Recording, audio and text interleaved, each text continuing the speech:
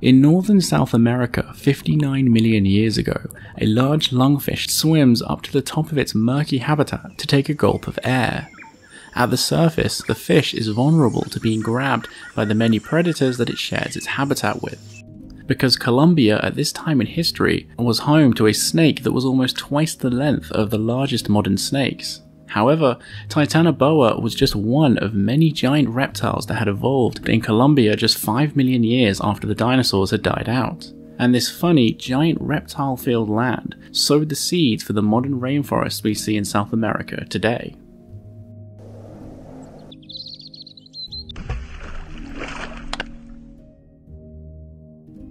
Titanoboa's ecosystem is known as the Cerrejón and was a tropical wetland that flooded the northern coast of what is modern-day Colombia.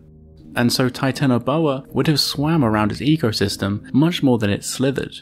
But also, most animals found in the ecosystem were amphibious to some degree, like turtles and crocodiles, but also plenty of fish, some of which still inhabit South America to this day, like the lungfish. Although the lungfish of the Cerrejón seem to have been more numerous, and some species were also much larger, perhaps growing to 2 meters or more. The presence of a lungfish in the region also helps to show what type of habitat this would have been, because they inhabit oxygen-poor, leafy and swampy water that they supplement with oxygen from the air.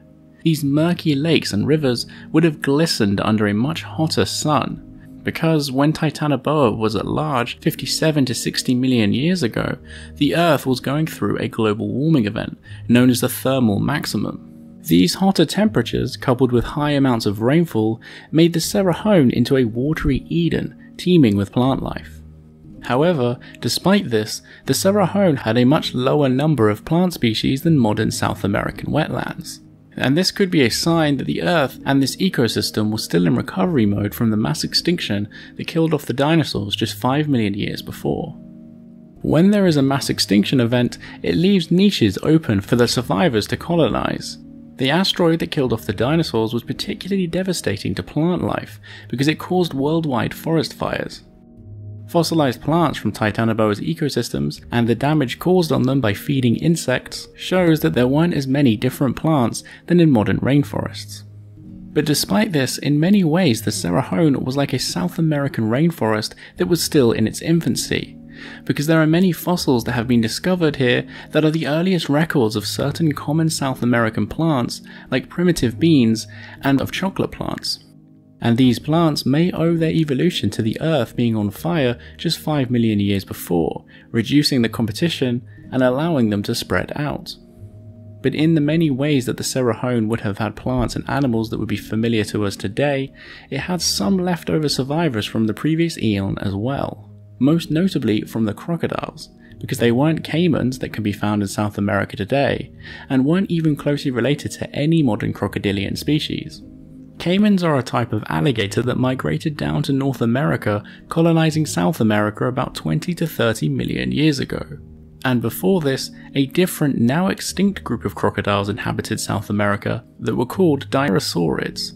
DYROSAURIDS had been around since the late Cretaceous when dinosaurs were still alive, surviving the KT extinction, but did not survive into the present day, dying around 45 million years ago. And fossils show that these crocs had a large presence in South America when Titanoboa was still around. The DYROSAURIDS were actually largely marine crocodiles, occupying coastal environments around Africa and South America. However, the ones that were found in the Cerrejón seem to have been less adapted to marine environments than their ancestors. One of the largest members of this group that can be found in the Cerrejón was called ACHERONTISUCHUS, that may have grown as large as 6.5 meters, so it could have rivaled the largest saltwater crocodiles. The fossils show that the muscles that helped other DYROSAURIDS be stable in strong ocean waves were less developed, which suggests they were better adapted to the more predictable freshwater habitats. It's possible that due to lower amounts of large animals after the KT extinction, they were able to migrate into freshwater habitats or spend longer on land due to less competition. Modern-day anacondas are known to occasionally kill and swallow caimans today, and it was previously thought that Titanoboa may have done the same with the much more massive crocodiles that it shared its habitat with. but more recent studies have shown that its skull and teeth are very unique among boas, and probably lived in a different way. In fact, its skull shares more in common with other modern snakes that eat fish, so it is highly likely that Titanoboa primarily hunted and ate the large fish in its habitat, and spent a large amount of time in the water. And spending a lot of its time in the water may have been one of the reasons that it was able to reach larger sizes. The DYROSAURID crocodiles in this ancient habitat were a lot more diverse than the caimans that now inhabit the region are. For instance, there was a really small crocodile called ACHERONTISUCHUS that would have been similar in size to the dwarf crocodiles found in Africa. The big difference in size and shape between the crocodiles at this time shows how so many crocodiles were able to live in the same place at the same time, because they would have hunted different food sources. One DYROSAURID, called Anthracosuchus, had a very wide and short snout that was thought to be an adaptation to eating tough prey like turtles. There are species of caiman that do this today, but none are as large or specialized as Anthracosuchus was. It would have had plenty of prey, as there have not only been many turtle fossils found in the Cerrejón, but some of them were giants as well. The largest turtle to be found here, and one of the largest freshwater turtles ever known, was called Carbonymys, and would have been a similar size to a small car. It had powerful jaws that it may have used to snap up small mammals, and perhaps even small crocodiles. And there was also a slightly smaller species of giant turtle called PUENTEMYS. The interesting thing about these giant turtles is that they are not closely related to each other at all, and are from two completely different families that evolved into giants at the same time. So both these turtles are almost twice the size as the largest currently living freshwater turtle, yet evolved independently. This, along with the monstrous Titanoboa, shows that something about the Cerrejón was turning reptiles into giants. The Cerrejón was known to be much hotter than modern South American rainforests. Estimates vary, but it is possible that the average temperature was as much as 5 degrees hotter than the Amazon. This is thought to be too hot for a modern rainforest to survive in, but the Cerrejón could have been sustained by incredibly high amounts of rainfall. In an ecosystem with high temperatures, sunlight and rainfall, there would have been an abundance of plant life and food, allowing animals to reach giant proportions. Their reptilian bodies could have also helped them achieve their super sizes. Cold-blooded animals like reptiles have faster metabolisms when temperatures are higher, allowing them to grow faster.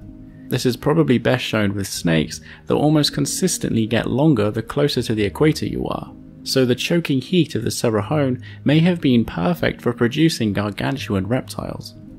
However, some scientists disagree with this. Although it is definitely true that hotter climates can create larger reptiles, modern rainforest temperatures could already be hot enough to create Titanoboa-sized snakes and Carbonymys-sized turtles. And there were larger crocodiles that existed later than this, and the largest freshwater turtle that was known to have ever lived, called Stupendomys, lived until as little as 5 million years ago, when the Earth had dropped in temperature dramatically from the thermal maximum. It is possible that although the hotter temperatures helped, that the giant reptiles of the Cerrejón may have evolved for the same reasons that the new plant species that can be found there evolved. They were able to exploit the gaps left in the ecosystem by the KT extinction. When the dinosaurs and large aquatic reptiles had gone extinct, the creatures of the Cerrejón may have taken their niches. And by the time mammals had taken over and grown large body sizes as well, there was more competition, making the evolution of giant snakes and turtles less likely.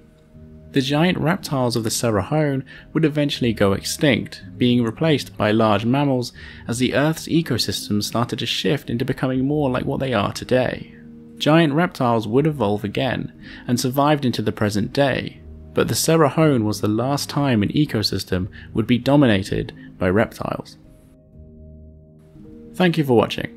A big thank you to all my patrons, especially the big contributors that are listed here. If you enjoy content like this, then consider becoming a patron as well.